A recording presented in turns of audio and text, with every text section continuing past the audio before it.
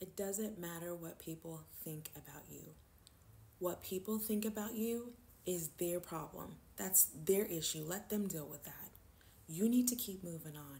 You need to keep pushing forward. You need to make an executive decision to close doors that need to be closed, okay? And let God open the doors that He wants to open in your life. Because believe it or not, there are some things that you need to do here in the physical world that God is waiting for you to do. Stop hesitating.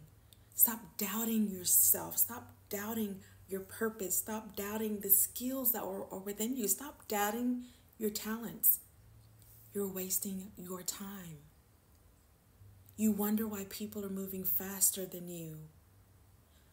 Make a decision, pray about it, and get on with it. I don't want to see you struggle.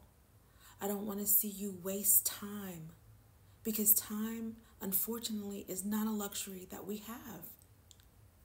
Every day that we have on this earth is a gift to live our life in the present, to make decisions for the kingdom of heaven, to help people, be kind, be compassionate, and do what we can, to help others.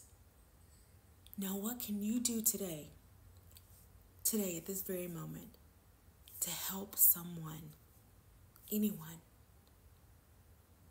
Think about it. Kindness, love, compassion. Love your neighbor. Because God is love. Be blessed.